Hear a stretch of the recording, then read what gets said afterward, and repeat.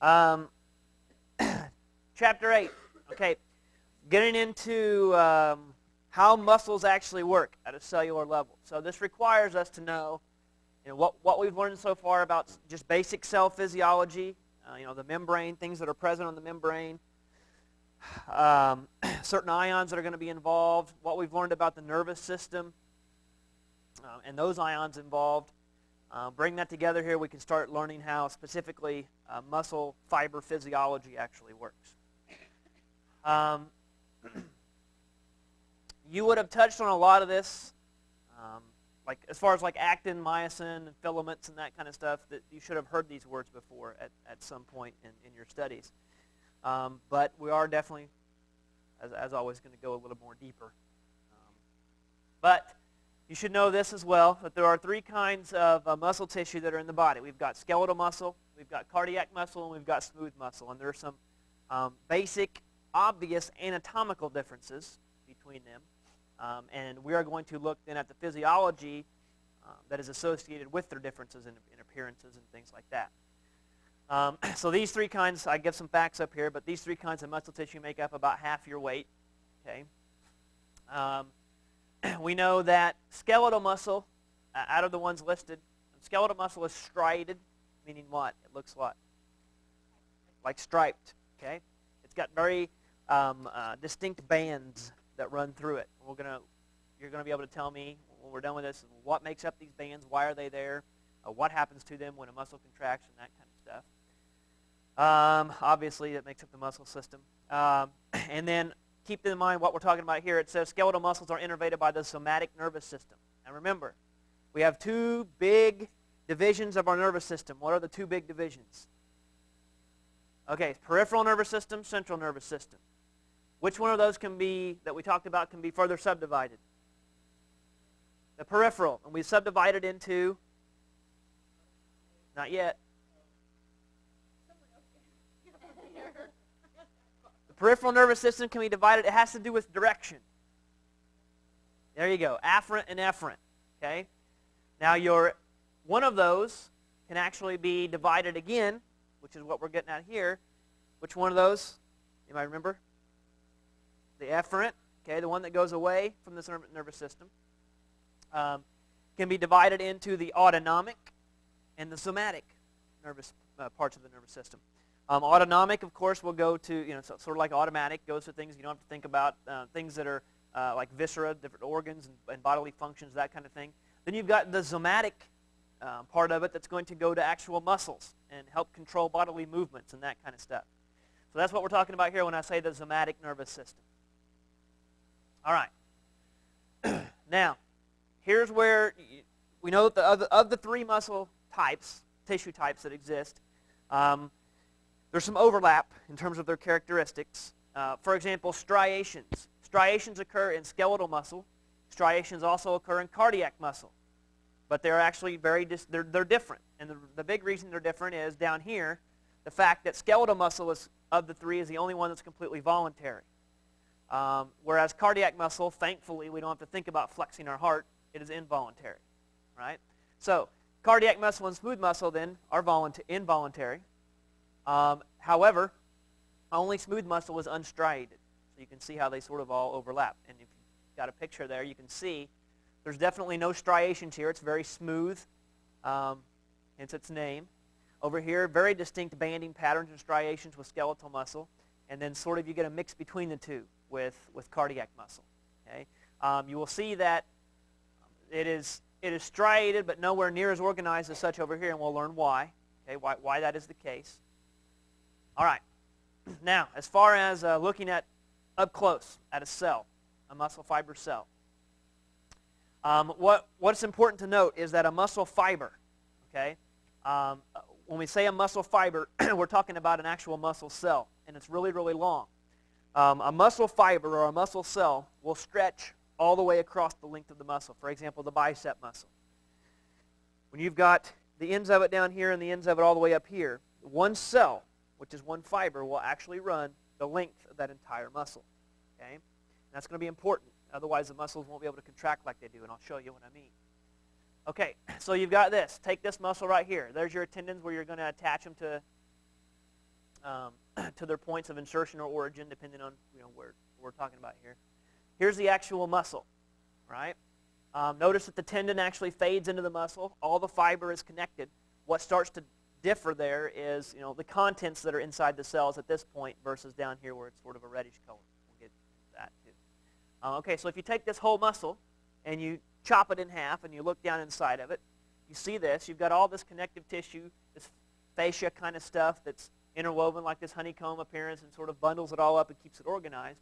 You can actually pull out one of these little areas, which is this here, and within that are all these tiny little fibers that are all packed together. Okay, so there's a whole lot of fibers inside one of these, inside a muscle. So each little single fiber is going to be a single muscle cell. So let's pull that out. Okay, here's what we've done. Pull it out further. And now what you're looking at here, this is one fiber. Okay, this itself is actually one cell. There's a lot of things that are highly organized within that one cell. But this right here is actually this little thing right here. Okay, so this is the entire cell. It'll have its cellular components. It'll have its organelles in there. They're just not shown up here. Okay, now within that, it's even further subdivided into tiny, tiny little strands that are called myofibrils. And what a myofibril is there are what's called contractile units that make this entire fiber contract. And there's a whole bunch of them, and each one of them is this area right here. You can see where these stripes are. Okay, I'm going to talk about them down here. You see these. There's a whole bunch of them, of these little units. They're molecules that are like lines that are positioned like this relative to one another. Okay, and they're alternating. There are a whole bunch of them right through here. They make up these tiny little fibrils, and all of them packed inside of a cell make up an entire fiber. So you can see that one muscle fiber has a whole lot of these individual, this is one unit sort of strung from one end to the next all the way down. There's a whole bunch of those that go the entire length of the entire muscle. All right, so what you need to realize is that a muscle contraction occurs all the way down at this molecular level. We're talking about molecules down here. This is how small this is, okay? Like protein-type molecules that are interlocking with one another. So the basis of a muscle contraction is molecular. We're going to get all the way down to the very, very bottom. All right, so let's take a look at one of these little areas right here. So here's our muscle. Here it's cut in half. Here's all the compartments. We're going to pull out a single muscle cell fiber from that. And when we do, you see a bunch of tiny little units all packed inside of this little myofibril. Okay, so all these myofibrils you see here are all part of the same cell. We're pulling out one of them. When you look at one of them, you'll see something that looks like this. See this little line right here? And this little line right here? What you see right here, okay, this little empty space on the other side of a darker line, you see right here. We're going to look at what happens in one of these little areas. What you will see is our defined unit is what's going to be called a sarcomere. Okay? One of these little units from this line, see this zigzag line is called the Z line. From one Z line to the next, from here to here, from here to here, that's one of these things right here. Okay? This is going to be the functional unit, the functional contractile unit of a muscle. Okay?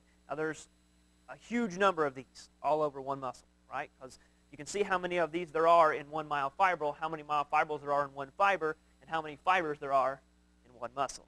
So there's a whole lot of these. What we're going to look at is what happens right here that causes a muscle to contract, and how does it happen. Okay?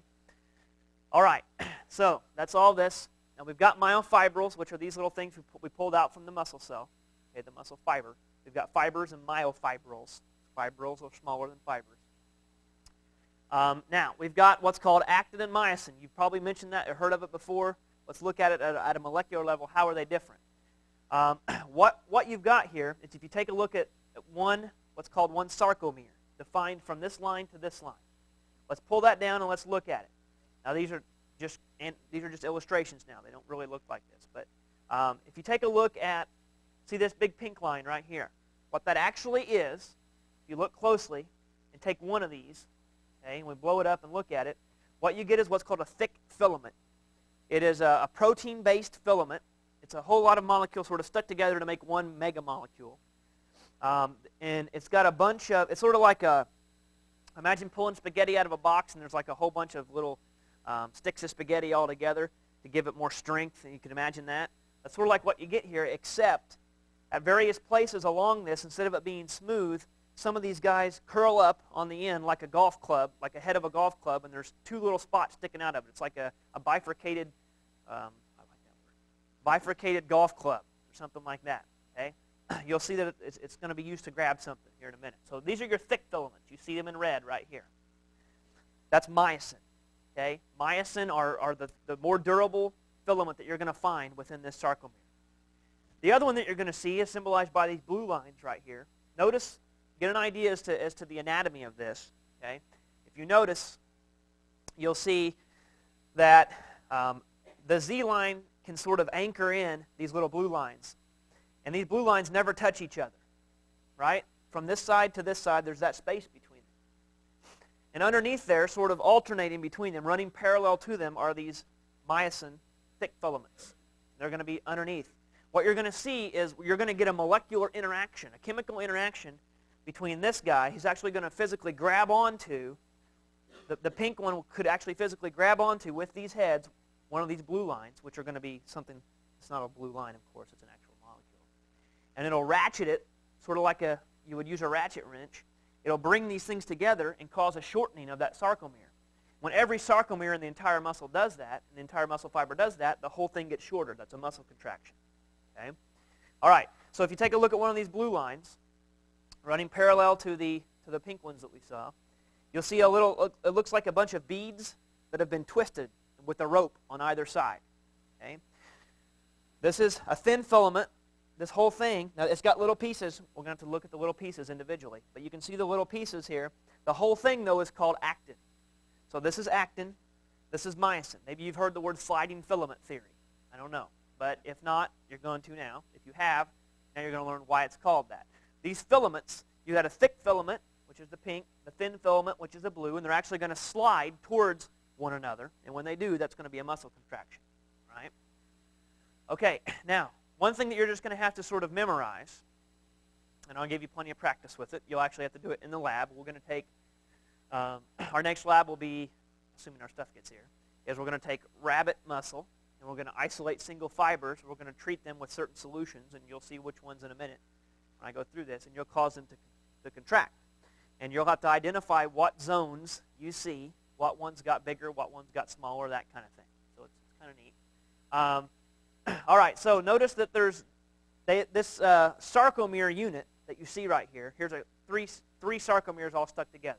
Okay, when you look at that, you can actually identify different areas. We can map those regions, and that helps us explain what's going on. And when we reference something, you'll know what we're talking about, that kind of thing. Instead of just saying between the something something, we can just say, okay, the A band or the H zone or whatever. So what are these things called? Now, if you look here, I don't know what order I go in over here, but looks like, well, the A band's first. Okay, what do I mean by the A band in a sarcomere? Notice it just says the thick filaments, which are your myosin. They're stacked along with parts of the actin. In other words, take a look. Notice where this is labeled A band, right here. It is the length, the entire length of one of those thick filaments. See that? What else is important to note? Okay, so this whole length, if you're looking at it from a distance, you're looking at those pink lines stacked up on top of each other. And the length of those is going to be your A band. But also, what is in here, okay, are parts of a little overlapping part of all of these actin molecules. Okay, so see that. So you've got an A band that is defined by the length of the myosin filament, but realize that it includes some overlapping parts of the actin filament as well. Okay? All right, now, what is the H zone? Looks like that's next. The H zone is that little place where those tips of the actin never meet. Okay? So right through here. It goes right down the center. The H zone is a zone that runs right down the center of the A band. I know it all sounds like gibberish right now, but you'll get plenty of practice with it. So here's your A band. Here's your H zone that runs right down between it. Okay? Now this zone, like I said, it's defined by the tips of these actin molecules that are apart from one another. What you will see, for example, and I'll reiterate this when I get as I'm explaining it, but what you will see is during a muscle contraction, during a sarcomeric unit contracts, when it contracts, the myosin filaments will not change. in terms of their length. All those little golf club heads I was talking about are going to start doing this, and they're going to start ratcheting. They're going to grab onto something, pull it, let go, and each one of them at a different time will grab and pull at a different time so that you get a net movement inwards of these little blue ones, of these actin filaments. So these thick filaments are going to grab these thin ones and start ratcheting them in. And what you will see is that when a muscle contracts, the A band does not change in size, because the A band is defined as the length of this thick filament right here. It's not going to change. The H zone, however, what do you think will happen to the H zone? It'll squeeze in. It'll get smaller, right? Because these tips are getting ratcheted in, they're going to come closer together. So you'll see that the H zone actually shrinks during the muscle contraction. All right. Now the M line is just this. It's in reference to this thing right here. It's a line actually that juts right through the center of the H zone. And the I band looks like we're right here. The I band is the distance from the end of one thick filament to the thick filament in the sarcomere next to it. Okay, so this right here, this distance right here will be called the I band. All right, that's enough for what's up there. All right, so what you need to realize is that this is three-dimensional, right? If you go back to this picture on the previous slide, you can see how this works. We're looking at it on a flat screen, but in reality, it's a cylinder. It wraps all the way around. It's like it's three-dimensional. So we've got to realize that this happens not only in two dimensions like you see it, but all the way around, behind it and curling up underneath it. So if we consider it like that, you can start seeing a picture, something like this. Here's your thin filaments. The blue are the actin, remember. Your A band is this width of the thick filament. Okay, I band is the distance between. The H zone would be in here, even though it's not labeled. And not only that, I want you to see how impeccably organized all of this is. Look at it from the center instead of from the outside, and you can see how organized it is, how equidistant and geometrically arranged all these thick filaments are from one another, and how each one is surrounded optimally by, in this case, looks like 6. It's going to be, surrounded by a certain number, if all possible, of actin filaments to ensure maximum interaction between them. Okay? All right. So actin is going to be your main thin structural protein, the little one. You will see that, and I'll show you in a second, the actin, the tiny one, like the one with the beads all twisted up in a ladder with ropes on the side, that's actually going to have a binding site, a specific site whereby it will bond to the myosin, the thick filament, to get an interaction. I'll show you that. And those binding sites on myosin, those little golf club heads that I was talking about, those actually have a name. They're called cross bridges. Okay, cross bridges. Okay, now, instead of reading all this, I'm going to show you this picture. And then you can go back and read that on your own if you'd like. I'm just going to say the same thing. Now, I want you to imagine what we're looking at here. We're looking at a sarcomere. Remember that functional unit between two Z lines. We're looking at, if we were looking at a sarcomere, we would see our A band that consisted of like myosin filaments, thick filaments stacked on top of each other.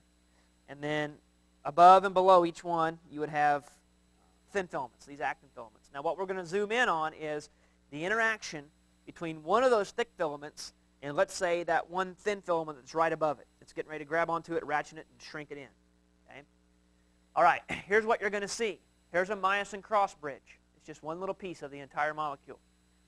This is where it's going to come in contact with the entire thin filament that we're going to call actin.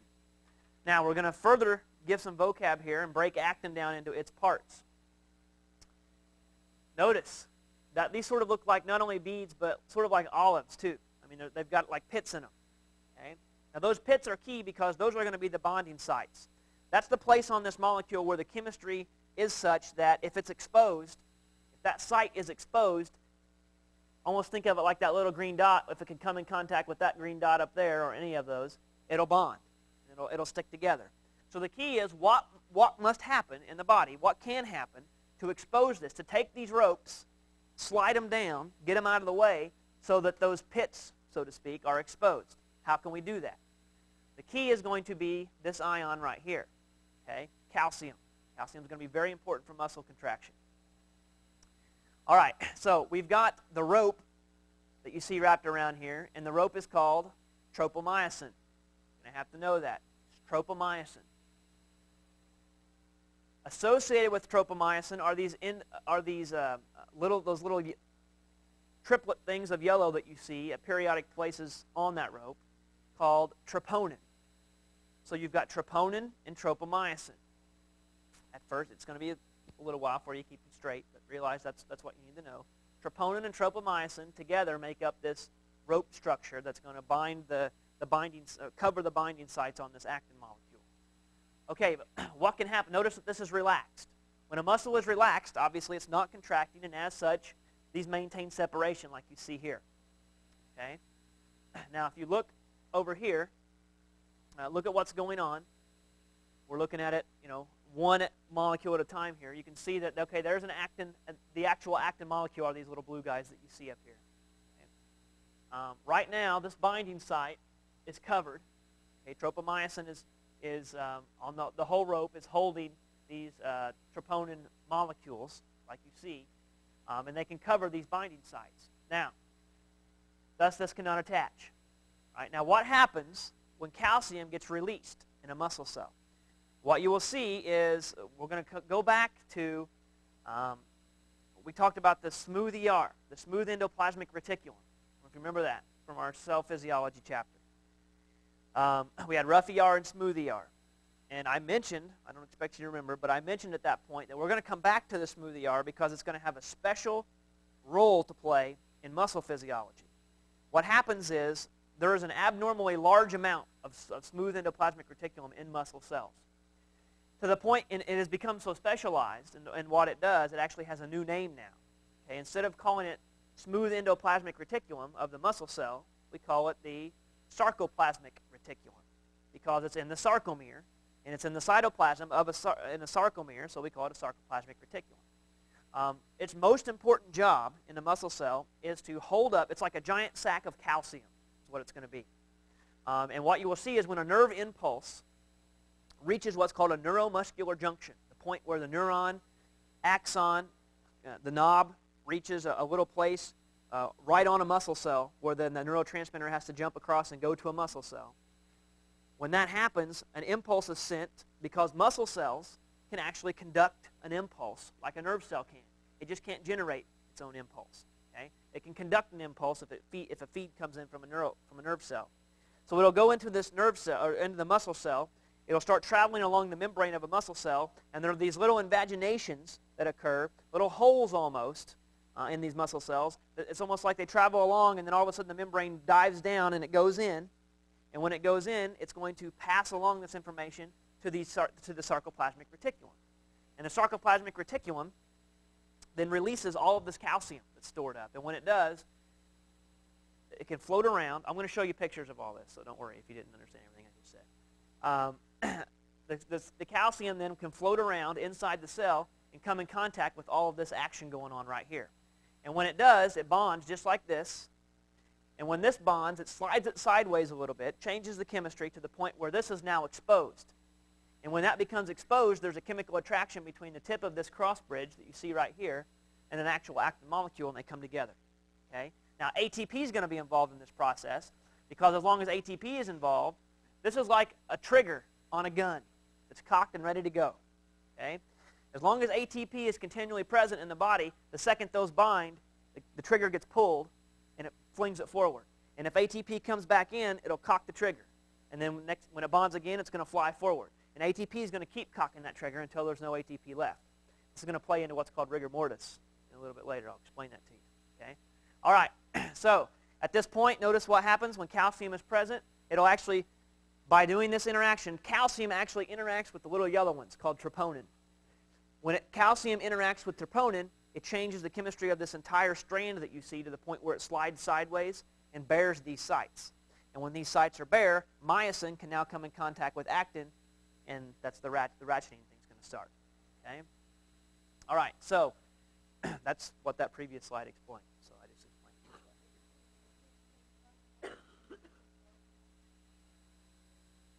explained. You could overload it, sure, but there's a lot of things that could go wrong, with too much. I mean, you got to realize not only are we dealing with muscle contractions in particular, but when we get into talk about cardiac physiology, calcium is going to have an important, very, very important role in cardiac physiology, general nerve transmission. So probably what you have to worry about more with an excessive calcium intake is going to be a cardiac type of situation as opposed to a musculature type of situation, because this is probably not deadly. Whereas if cardiac situation is not something you want to mess around with. I'll explain that in the next chapter. You'll see what I mean. Okay. All right. So we call this the sliding filament mechanism. All right. This is the components of it. We broke it all down. I've already explained that to you, though, in the previous slide. So here's the individual pieces that all come together to make what we call this thin filament, this actin. Notice these cross bridges here, the actual point of binding on the thick filaments. Okay, keep this in mind. Now, when these two things come together, okay, like up here, when this comes together, these are anchored in, these thick filaments. They're anchored in their position. They're stuck together. So the only thing that moves on them are those little heads. That's it. These, however, are anchored to, think of them as being anchored to that Z line, the thing that's in between that defines a sarcomeric unit from the one to the next. If those things are anchored in, and these are just anchored to nowhere but themselves, and this is grabbing from both ends, this is grabbing, if this was a Z line right here, okay, and there was a Z line right over here, and this was grabbing an actin molecule that was sticking out from this one, and this one was grabbing an actin molecule that was sticking out from this one, and they were both ratcheting towards each other, you could see that the force is sort of all balanced out here with all these guys. It's not going anywhere because it's pulling equally from both directions. It's sort of stuck in the middle. But what will move is this will move this way, and this actin will move this way. The point is, this doesn't change in length. Your thick filament will not change in length. The stripes that you see on striated muscle is because of these thick filaments. And those striations do not change. Okay? They do not change in terms of the actual length of the red lines that you see when a muscle contraction happens.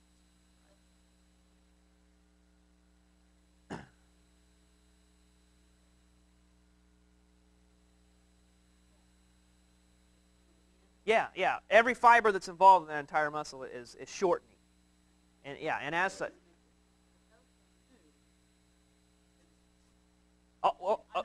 No, I understand. I do understand actually what you're asking, and I'm going to show you an animation that'll do better than me explaining it. I'll let you see all of them come together and see how that affects the muscle anatomically. I think I know what you're getting at, but rather than try to confuse you, I'm just going to show you a video in a second. All right, so keep this in mind, that when you have a muscle, a single muscle cell is a muscle fiber, and within that fiber are tons of sarcomeres. Realize that as with like an action potential, once you excite and you have an action potential traveling through a muscle cell, it's going to either excite that entire fiber or it is not. You do not get parts of a muscle fiber to contract, the sarcomeres over here to contract, and down that fiber over here they do not. It doesn't work like that. It's all or none. Now, that doesn't mean your entire muscle contracts, because we can flex to different degrees, right? We can flex a little bit or flex a lot. I'll explain why in a minute. But the fiber itself that we're talking about that receives this nervous impulse is an all or nothing sarcomeric contraction in terms of that.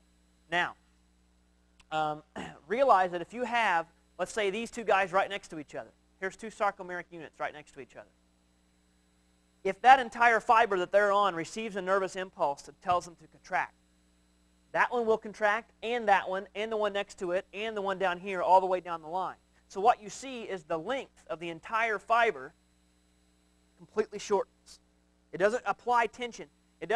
This doesn't pull and these not contract over here. If so, if these two things pulled and the ones on either ends didn't, it would create tension. It would be pulling from the other end. It would be dangerous. You'd actually be it's like taking a loop of string and tying it on one end, tying it on the other end, and then grabbing it in the middle and pulling as hard as you can towards the center. You could see that there would be way too much tension here on either side. So either the whole entire fiber contracts or it does not. All right, so what happens when it contracts? Now remember, here is relaxed, here is contracted. Look at the difference. Your sarcomere goes from one Z line to the next. Look at your A band. Your A band is just the width or the length, of your thick filament. When these things come closer together, you get calcium release. Troponin slides out of the way. The entire tropomyosin complex shifts over, bears that binding site on the actin, ratchets it forward. See how these blue lines get closer. But notice what has not changed.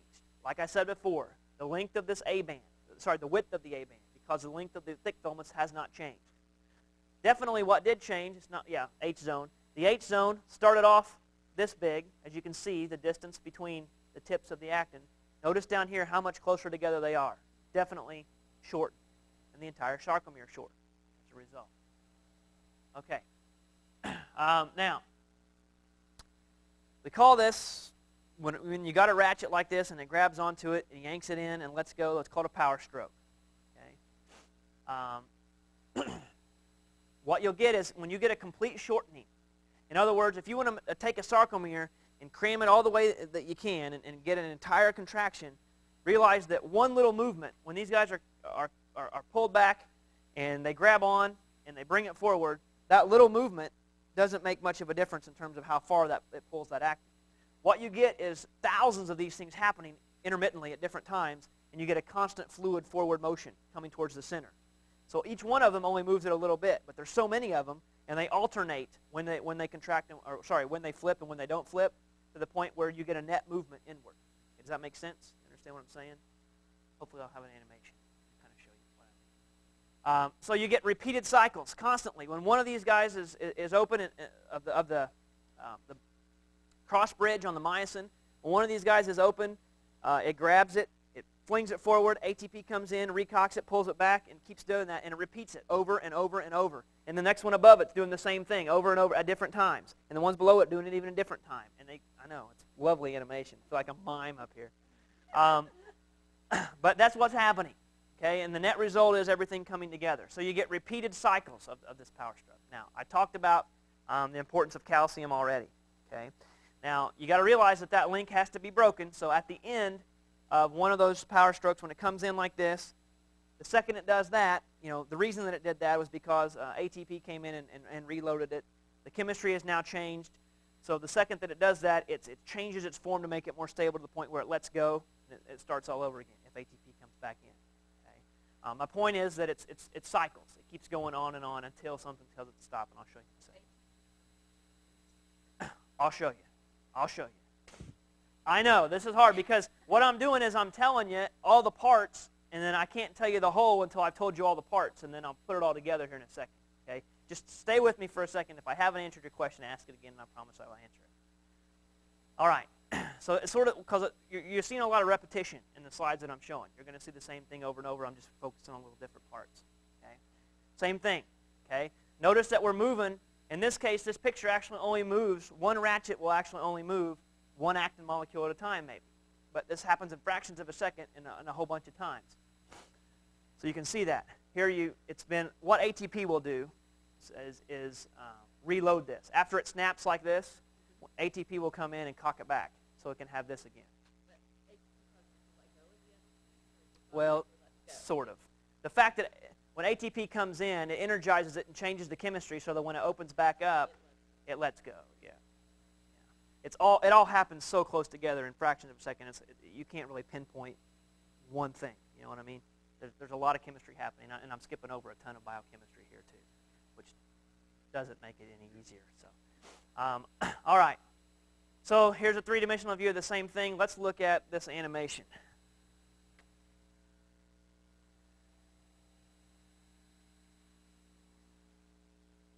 Maybe. No, never.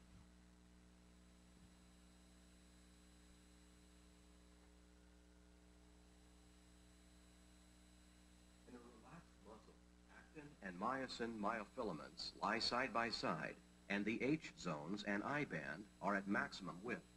During contraction, the actin and myosin myofilaments interact. The actins slide toward the center of each myosin myofilament. As a result, the sarcomeres shorten. In the fully contracted muscle, the ends of the actin myofilaments overlap. The H zones disappear, and the I band becomes very narrow. Okay, there's better ones that we'll show. It's just one of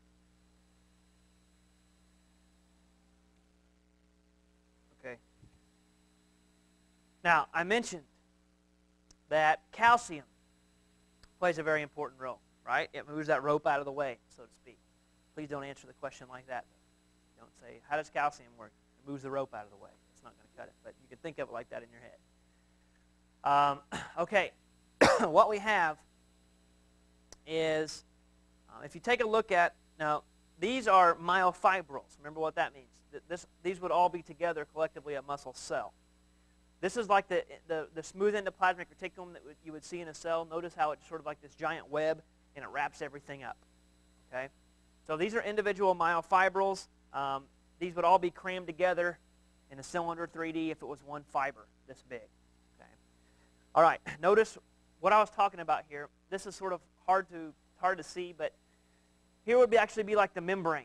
This would be a membrane that would wrap around the entire muscle cell, just like the cell membrane that we've talked about in other chapters. Just all the pieces aren't shown here. What you can see right here is, if you look, is sort of like, you can imagine looking in from the back side. This is a sort of like a cave that goes in. You could actually, if it was big enough, you could stick your finger in this little hole right here, and it's a tube. It's actually an imagination of the plasma membrane itself, and it comes down.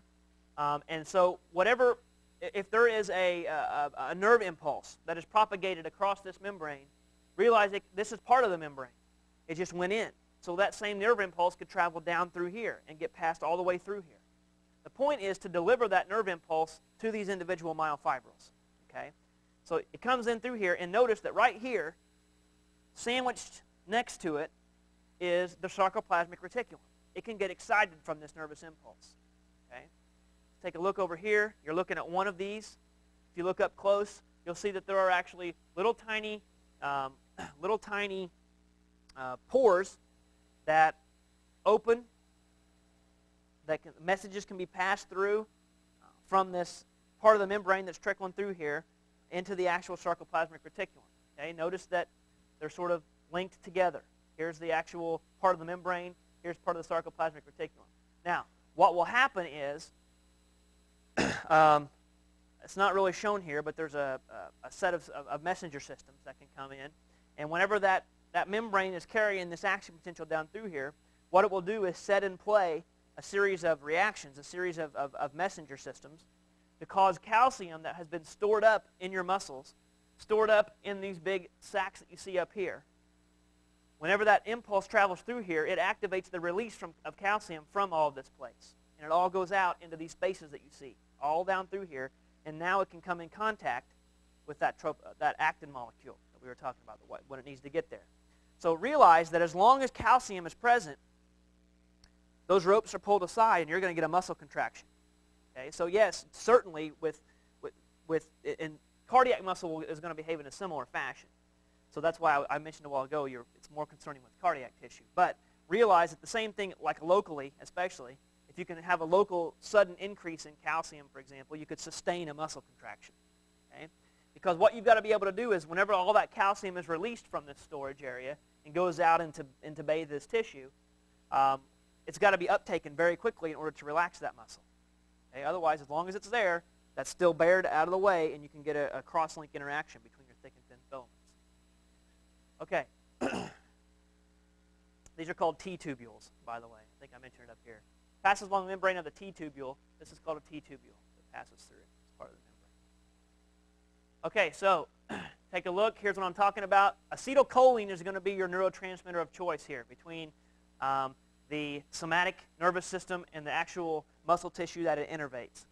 So acetylcholine will be released, and when it binds, it crosses the synaptic gap. This is a neuron here. This is a feed from a neuron into a muscle cell. It'll actually land right on top of that muscle cell. And when it does, it activates these second messenger systems from the neurotransmitter, and then all of a sudden, an influx of sodium or what have you, you've got this action potential started. It's being propagated along the membrane of that muscle cell. It can get passed on. Some of it will keep going. Some of it will turn in here, and it'll pass down. And when it does, notice these calcium ions that once were stored in the sarcoplasmic reticulum, now they leave. And when they go out, here's where they're going to go. They actually float down into the individual sarcomeres. And when they get there, they pull this out of the way. They allow cross-bridge interaction, and bam, they start to ratchet together. Okay? Think about how fast that happens. You can't trick yourself. Never try to do that. Try to think faster. Never. All right. Okay. Well, anyway. Okay. I already pulled this, or already discussed this. Now, one thing about this, let's see if it's a picture here I can use to explain. Yeah. I'll use the picture to explain the previous slide. I talk about ATP, and I've mentioned it, and now we're going to see where it plays in. whenever you have here's a detached crosslink. This is from your thick filament. Here's from your thin filament. The other pieces aren't shown, all the ropes and everything else. But when ATP is present, when ATP comes in and bonds to this, okay, it will burn an ATP, and in so doing, that's why it turns into ADP, and PI stands for inorganic phosphate. In other words, realize that ATP is an adenosine triphosphate, right? ADP is an adenosine diphosphate. If I take a phosphate, and an adenosine, put them all together, I got an ATP molecule, adenosine triphosphate. So this is indicative of the ATP has been split because there's a diphosphate and another phosphate. Add a di and one more, and you got to try. Okay, so that's where this is coming from. So anyway, I can use ATP to reload this and pull it back. Notice it took energy input to make that happen. Just like if you're cocking a gun, it requires energy to pull it back. Okay. All right. Now, if there is no calcium release that happens in this particular muscle, there's no impulse sent to cause a calcium release, or there's no local injection, there's nothing that you've done to yourself to cause a calcium release, it remains resting in this state right here. Okay? However, if there's an excitation and calcium gets released, you're going to get a movement. Right now, this is ready to go, but the problem is these sites are blocked from the troponin-tropomyosin complex. That's not shown here, but realize that's why these things aren't interacting. The second calcium is present, those slide out of the way, and you get an interaction here. The second you get an interaction, it changes the chemistry to the point where this wants to flip inward. Okay? Now, when it flips inward, it's had that energy that was stored up in it, by flipping inward, it released that energy. So the only way it's going to get able to open up again is if you use an ATP to open it up. Okay? So there's the bending, there's the power stroke, you lose it. If you've got more ATP available, you can attach it, and you can actually pull it back and re-energize it, burning that ATP. Bring in the ATP, split it, which is this, and by doing so, cock that back and ready to go again. And it's ready to go. It's ready to pull the trigger if it can bond with this. If there's more calcium present there, it will. However, what happens when cells die? Okay? And when cells die, guess what you don't make anymore? ATP. So what would happen is, for a period after you die, your cells could live for a short amount of time, right? Your heart may cease to beat. Your brain may stop functioning. However, for a short period of time, there's still some residual nutrients and things like that. Not too much waste is built up. Your cells are going to function for a while. You may still have some ATP stores that are slowly getting burned as things shut down. As long as you have some stores and as long as ATP is present, you will continue to shorten. Like if you die, why can your muscles start to contract? It's because they don't relax. Any ATP that's there will start to continually to contract those muscles, and you'll get this cross-bridge interaction. It'll start to work. But eventually, guess what's going to happen? You're going to have brought it in and not had any ATP to open it back up and relax those muscles. Does that make sense? You see what I mean? So what you get is right here. It's called the rigor complex. You get this bending in, but notice that to let go of this and to cock it back requires an input of ATP. If there's no ATP there, slowly what happens is they get stuck in this position, and they can't let go. So you get a shortening, you get a contraction of those muscles, and it's very stiff, and that's why you can't relax that person without bringing them back to life and putting more ATP in their body. There's not much point, I guess, of pumping them full of ATP. But anyways, that's the theory behind that. Let's take a look here. There's no cool CSI video I'm getting ready to show you or anything. Fun. Oh, bull, don't tell me that. Huh? The original. Let's see.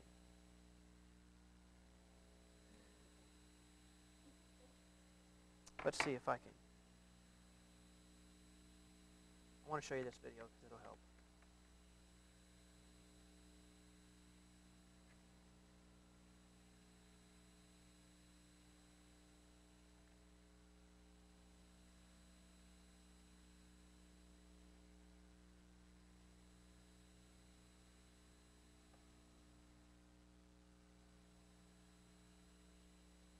Now, this particular video is going to be from an entomology, an entomologist is the one who did this. So it's going to start with a picture of a grasshopper, but it's the same concept. Okay, realize that we share the same interplay of molecules and muscle contraction.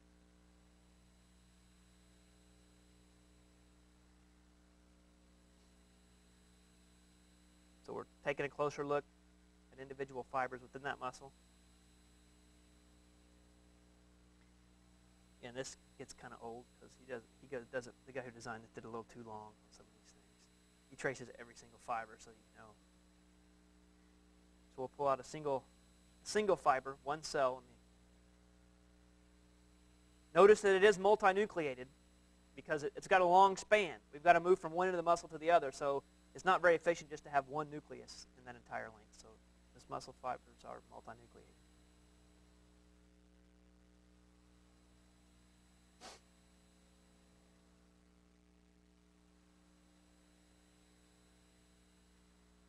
Everything's multinucleated.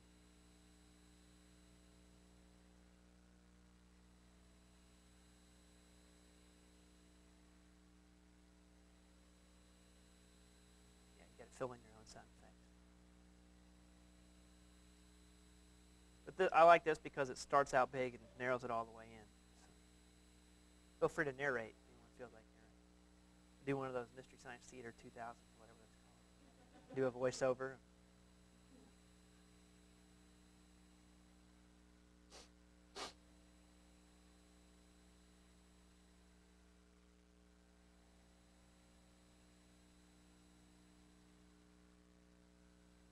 It's kind of neat, though, that a grasshopper does it the same way we do. I don't know if you really think about that. We're not all that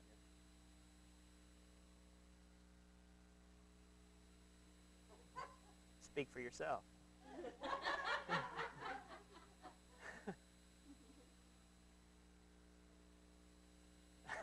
No.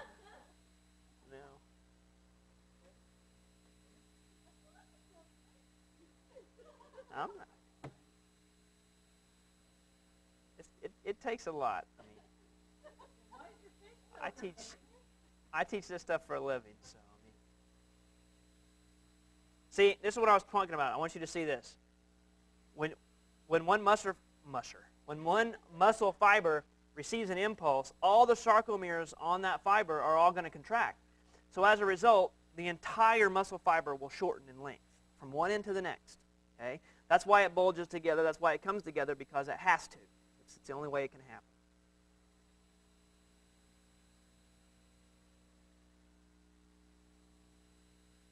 Now, these cross bridges look a little different than the slides I showed you, but it's the same concept.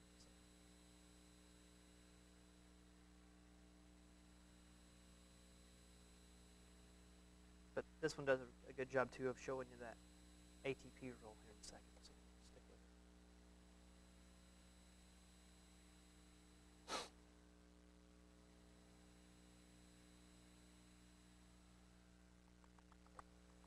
don't know why it has to go so slow.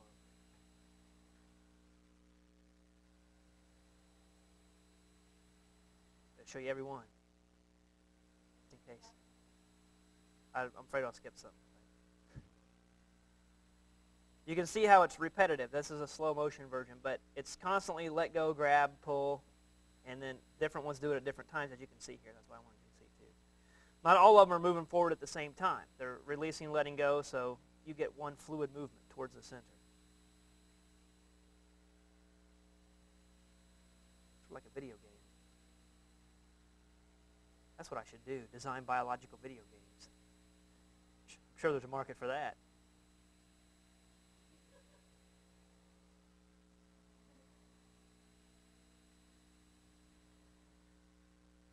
Okay, now watch. Atari. It's been a while. I have Pong. Remember that? I have one of those. But notice what I'm talking about here. To reload that, you bring in an ATP. It's ready to go. As long as those cross bridges are available and that binding site's available, it'll pull it forward. Got to have ATP to reload it, though. Now, when the calcium stops being there, even if it's even if you get a reload in terms of the myosin head, if that calcium stops, there's nothing to grab onto, and eventually they're going to settle back. Those thin filaments will settle back into the original position where they want to be. It's a relaxation. The only way they're going to contract is if something's still holding on to them. Okay, some of these still have to be grabbing onto it and holding onto it, because once it's relaxed, its natural resting state is to spring back the way it was. That's right. This is whenever there's a nervous impulse being sent to this muscle to be contracted. That's what's going on. Okay, there's that one.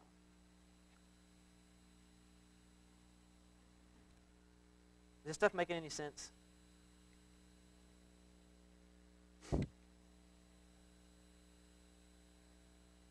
Well, you kind of had enough to do there already, right? Yeah. But what can you do? All right, so this whole rowing, when you see the word rowing, it's a continuous. The rowing is the grab on, release at different times. Okay. Let's keep going. I already talked about a tendon. Realize that a tendon attaches a muscle to a bone. We already know that. That's something you learned in 102. A single action potential in a muscle fiber produces a twitch. In other words, a contraction of that muscle fiber. Notice I'm careful not to say produces a contraction, because what you will see is tension, whole muscle tension. The reason that you can have different degrees of muscle contraction, you can flex it a little bit, flex it more, doesn't have to do with how much you pull it like this way. That's not what's going on in a skeletal muscle. Whole muscle tension has to do with how many of these fibers are contracting. Are you recruiting a whole bunch of fibers all to contract at the same time? If you are, you're going to get a big contraction. Okay? Are you just recruiting a couple fibers? A small handful of fibers. If so, you're going to get a little bit of a contraction. Okay? It's sort of like of all the fibers present, the more of them that are contracting, the greater the muscle contraction. That makes sense, right? So that's what gradations of muscle contraction, how that's going to be controlled. And I'll explain that in a second again. But well, it looks like I already do right here. Let me show you, see if there's a... Okay, well, I'll show you an animation again, but motor units. I'm going to bring this in now. What a motor unit is a nerve cell that is carrying some sort of efferent impulse through the somatic division. Okay, it's things that are going to go out to your skeletal muscles. Whatever that nerve cell is, and then when it branches off, whatever muscle fibers it comes in contact with. So one cell and all the fibers that it innervates. That's called a motor unit. Okay? All right. So the tension that I'm talking about, the tension of a muscle. Like some people, for example, when you work out, you can maintain certain muscle tone, right? Your muscles have definition. They start to look like they exist in a contracted state already. The reason for that is through repetition and other things that we can talk about here in a second. Get that? Repetition. Now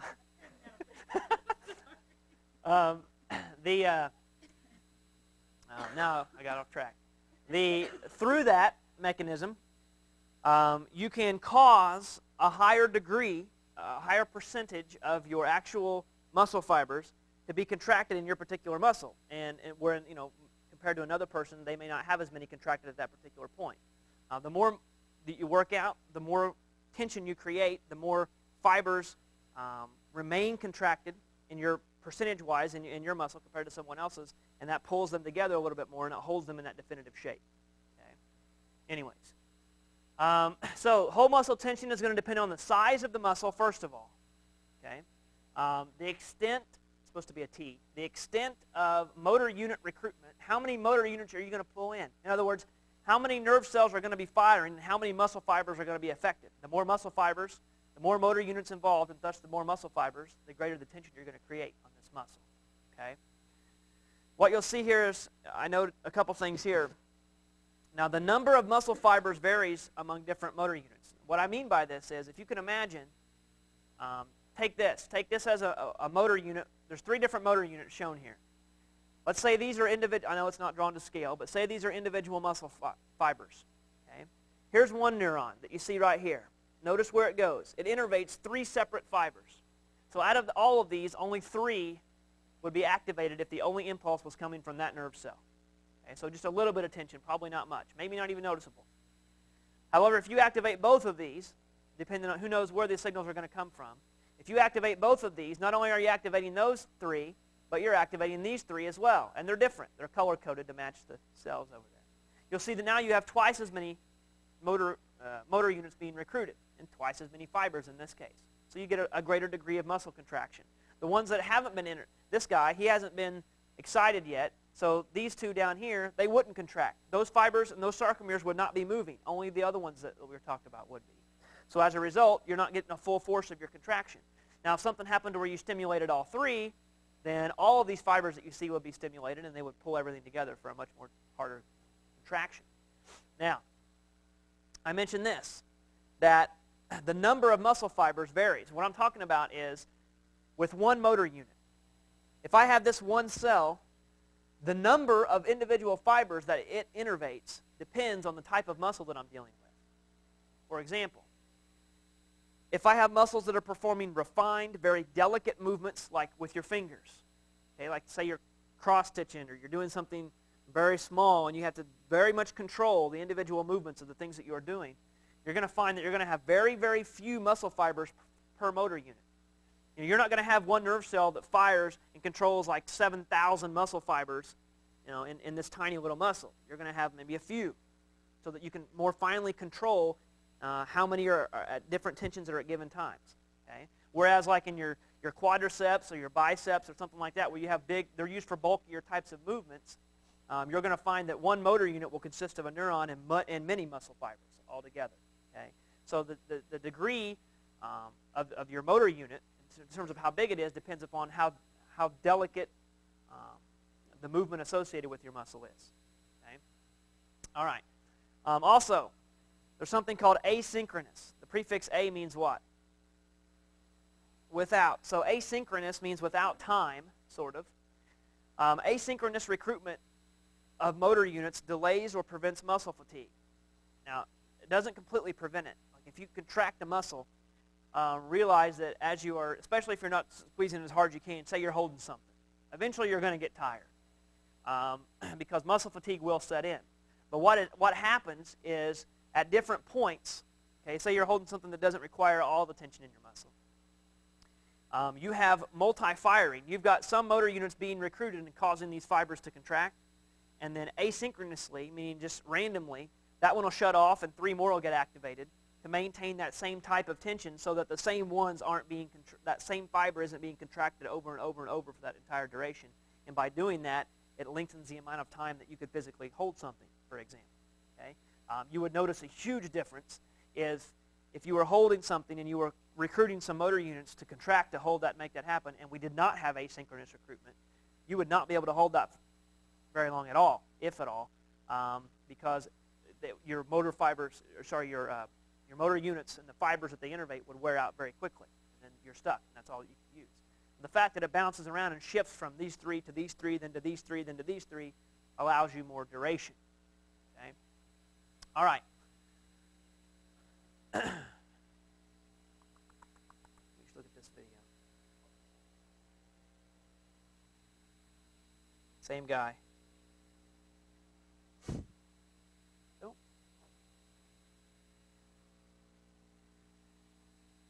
He's fast. I'll give him that. He's retired too, so that's all he's got to do. Now, watch this closely. It's real simple. It's not too long. Watch how the number of motor units recruited affects the degree of contractility. Right? So there's 4 different ones recruited. Look at the difference, how much farther in it came. There's all of them. Okay. That's just to illustrate. You couldn't grasp it in your head. Okay. Encore, one more time. Encore. Oh, it's doing it for me. There's just... Okay.